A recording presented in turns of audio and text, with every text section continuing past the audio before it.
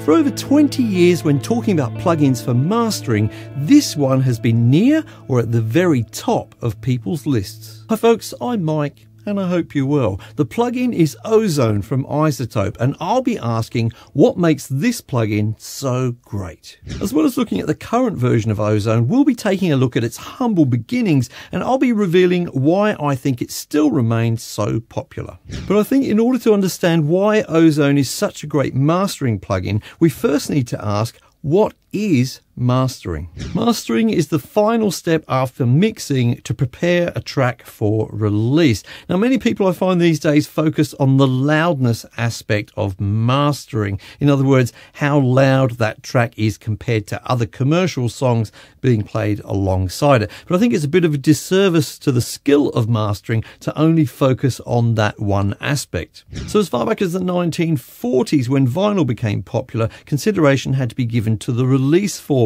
For example, recordings made on magnetic tape had a much wider dynamic range than vinyl, so that had to be considered. And in some cases, for really bass heavy tracks, it could even cause the needle to pop out of the groove. So mastering engineers have always had to be concerned with the release format, from analog formats like vinyl and tape through to digital formats like CD, MP3 and streaming services. And let's not forget platforms such as TV, film and radio broadcast as well. So for this functional aspect of mastering, engineers were reaching for equipment such as compressors, which of course can be used creatively as well to add character. Now in modern mastering, compressors are used as well as EQ, saturation, stereo imaging and things like limiters of course, which brings us to the topic of the Loudness Wars. So for some decades, mastering engineers had realized that music sounded better to people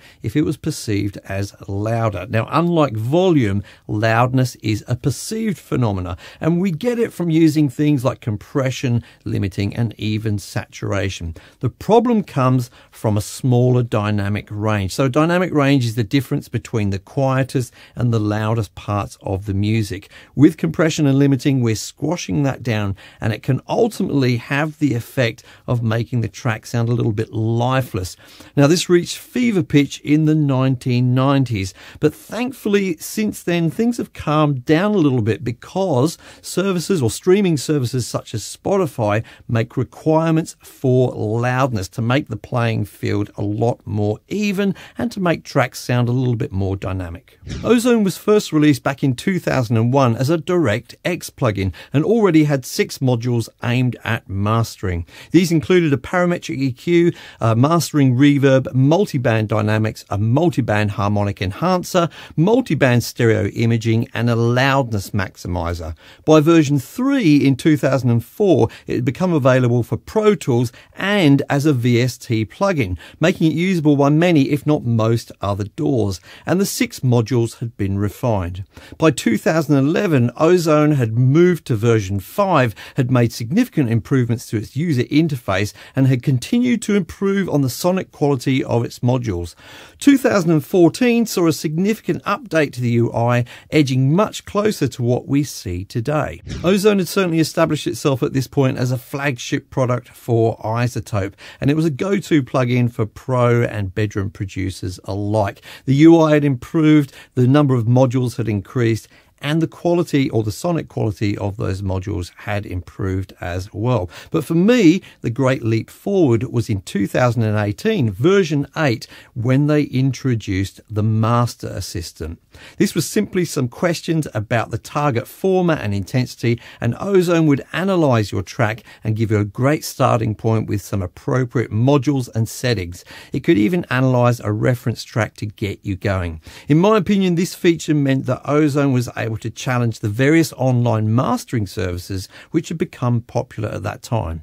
The current version of Ozone, version 9, is an incredibly mature suite for mastering. The advanced version allows you to add 16 modules, including 4 vintage ones, has improvements to the Master Assistant, intelligent track referencing, EQ matching, low-end focus, the ability to rebalance core parts of the mix, such as vocals or drums, and includes the very handy tonal balance. Okay, we know it's big and we know it's popular, but what makes it so great? effect. It's true that you could create your own mastering suite using plugins from different sources, but it's really nice with Ozone that you've got everything you need in one place. You can add or remove modules as you like and rearrange them, etc.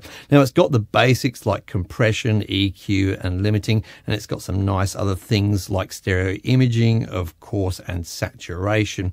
To be quite honest with you, it's hard to think of anything they left out. So if you're not a mastering engineer and mastering still holds some kind of mystery for you, then Ozone can be a big help. Apart from the automated features like the master assistant and the reference track matching, it's always had this kind of semi-tutorial feel about it. Just loading up a preset gives you an indication of what kind of modules you might use and what order you would use them in. As someone who's always in a hurry to release audio to platforms such as this one, YouTube, the maximizer module is an absolute godsend. You simply set up the requirements for the platform that you're releasing to, play your track, and the maximizer figures out the best settings to achieve those requirements for that platform. It's simple, it's accurate, and you can drink coffee while it's doing it.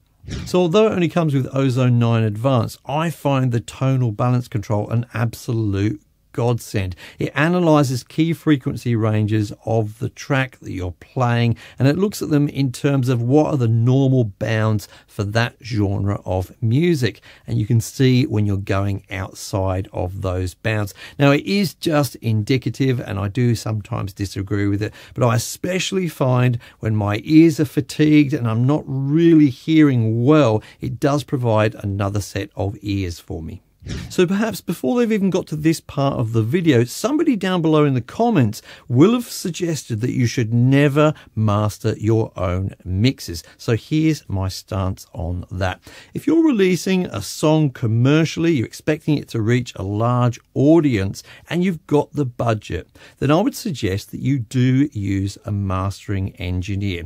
They have the advantage, first of all, as they're a fresh set of ears, okay? So they're fairly impartial as well to the project. Of course, they've got skills, expertise, and experience. They often have specialized equipment, and they will have things like specialized monitors and specialized rooms set up just for mastering.